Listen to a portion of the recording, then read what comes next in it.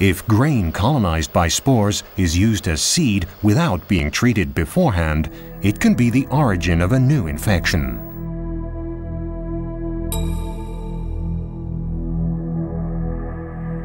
In the soil, the bunt spores, which remain capable of germinating for years, awake to new life. The two genetically different nuclei in the interior of the spore fuse. In a two-stage meiotic division, the genetic matter is redistributed. Finally, subsequent mitotic divisions result in 8 haploid nuclei.